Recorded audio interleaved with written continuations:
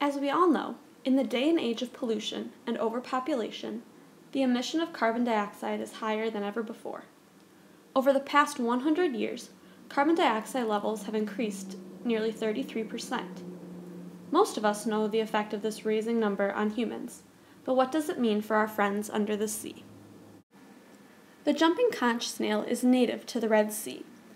It comes in all shapes and sizes, but is still preyed upon by the cone shell.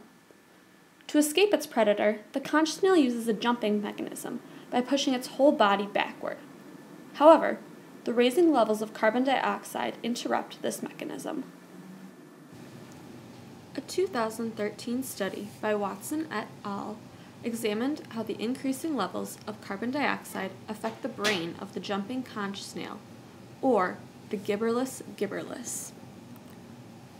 Although this paper addressed 6 different experiments, we chose to focus on experiments 2 and 4, which examine the effect of elevated carbon dioxide levels on the predator escape behavior and the effect of the GABA antagonist on the behavioral response. In experiment 2, conch snails were exposed to environments with high concentrations of carbon dioxide for about a week.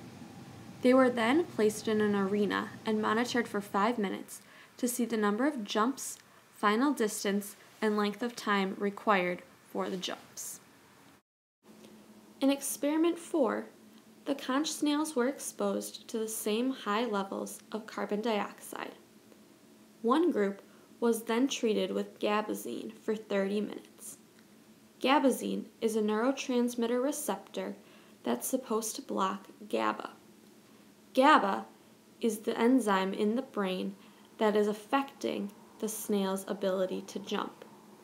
Snails were monitored for 12 minutes to see if gabazine restored their behavior to normal.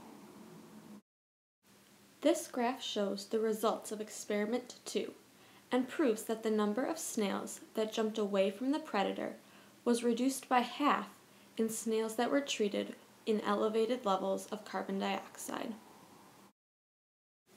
This graph represents the escape trajectory of the snails. Untreated snails, like Gary, tended to jump straight back from the predator, while snails exposed to carbon dioxide jumped at acute angles toward their predator. The results from the 4th experiment proved that snails exposed to carbon dioxide that were treated with gabazine jumped just as much as the control group, proving that the gabazine treatment restored normal function. The gibberellus gibberellus, like many snails, graze on algae and reefs and are preyed upon by larger mollusks and starfish. If they are eliminated from their ecosystem because of the increasing CO2 levels, there is no telling what changes could occur.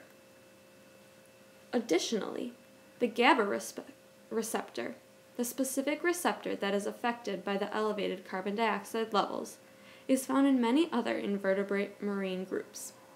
The jumping snail is just one example of how increasing carbon dioxide levels can affect the sea world that we know.